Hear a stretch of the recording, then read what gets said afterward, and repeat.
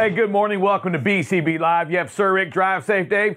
Thankful Thursday. It's our chance, our opportunity to say thank you for what you do and to know that you are so appreciated out there. You are the heroes of America. You're the ones that make it happen. And we say thank you. Drive safe. Good morning. Good morning. How is everybody doing today? I am excited about being here. I know it doesn't seem like it, but I am truly looking forward to getting an opportunity to say thank you to you and everybody out there doing a wonderful job and doing what it takes to make it right and make it safe. Hey, what's the big buzz in Maine right now? The big buzz in Maine is bees and bees.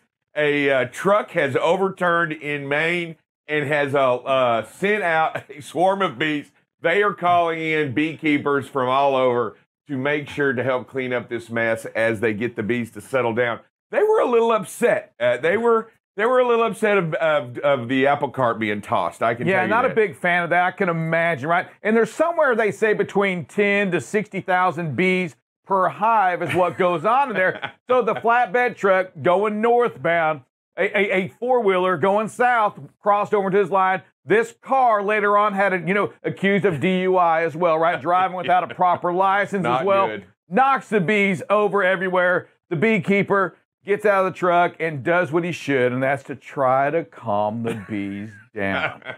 He resets the things back up on the side of the To get road. them to come back and to they life. agreed to leave them there like a couple of days, right, to see if the bees will come back. Bees are important to our lives, right? Yeah, why? We wouldn't have flowers. I mean, why would we have flowering plants if we didn't have bugs, right? Or I could just have to walk. That would take a lot of walking for me, let's be honest, to get all the flowers to kind of come back to life. But no, great point on that. Drive safe. Yeah, craziness out there. And again, it's just what we talk about on the road is that you've got to look out for others. You've got to look out for the crazy four-wheelers, and a reminder to the four-wheelers out there. And if you're wondering, what is a four-wheeler? Well, if you're driving a car, you're what we call a four-wheeler. You as well are not allowed to drink and drive. Just like the big trucks have rules, so do you. And when you drive, and let me tell you something else, Drive Safe Dave, if you had your license revoked or it's suspended right now, there's probably a good reason for it. Stay off the road. To the gentleman that was arrested, right, for placing what he learned probably on BCB Live, switching the stickers around, kind of that he learned from our own producer here. Anyway, he walks out. Okay, so he saw a sign that said 2 bottles for $3 and assumed that half that was $1.50. So he threw down $1.50 and walked out.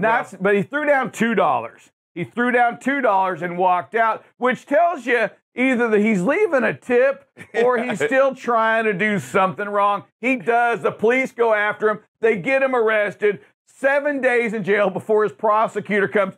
Drive Safe Dave, $50,000 cash bond is what's been placed on him. Producer, what do you think? Yeah, I mean, the guy was trying to buy a Mountain Dew, right? So he sees a deal that says 2 Mountain Dews, $3. I'll throw down $2 and I will be A-okay. But when the bottle comes out to $2.29 and he is 43 cents short after throwing down $2, Pennsylvania law says 3 strikes and you are out. So now he is facing felony charges that will hopefully be dropped. All I had to think about during this was going back a few months ago, and if you've been watching this show, you remember when the producer came clean for the old price swap. And it made me think of the producer. And was it worth it? Would it be worth it buying that salt?